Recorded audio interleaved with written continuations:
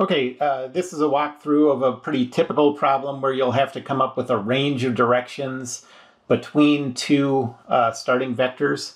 So let's say that we're starting with the vectors this and this. Okay, it doesn't matter how long they're drawn or anything like that. And we want to come up with the range of directions in between these two.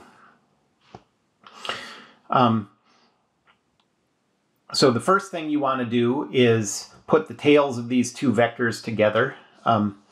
So I'm going to sketch them, before in the lecture I think I copied them and dragged them around, but let's say we're going to put the tails at this location here.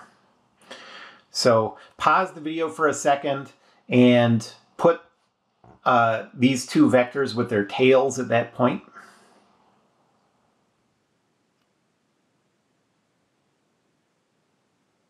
Okay, so we have that one. And something like that. Try to get that. Okay. And I'm going to make the two lengths exactly the same, whether the length of these two are the same or not.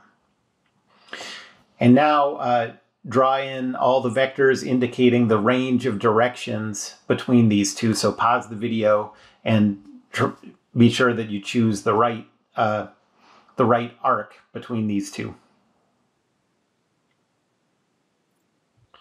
Okay, so we always want to choose the shortest path between these two and fill that in.